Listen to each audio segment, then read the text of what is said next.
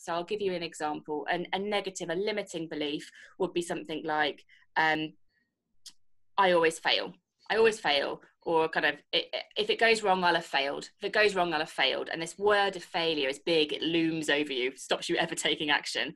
But a more limitless belief would be, if I fail, I never fail to learn.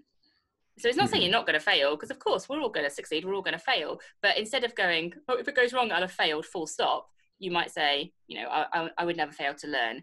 And just those small reframes can really help people in the moments when it feels tough.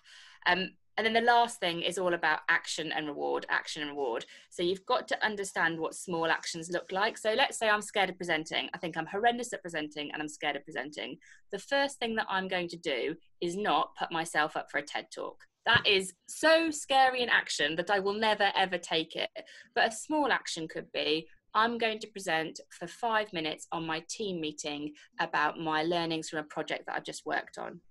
And then the point is you accumulate all the small actions and it builds your confidence over time, which goes back to your point about this stuff does take time. And then the most important thing is that you reward yourself along the way, because it feels tough. If you don't like, you know, if you don't like asking a question and saying, I don't know the answer to that, that's going to feel really hard for you. So you've got to find a way to reward yourself with, I don't know, a walk, a podcast, listen to your podcast, have a bit of a break, eat some chocolate, whatever the thing is that gives you chocolate works. Chocolate.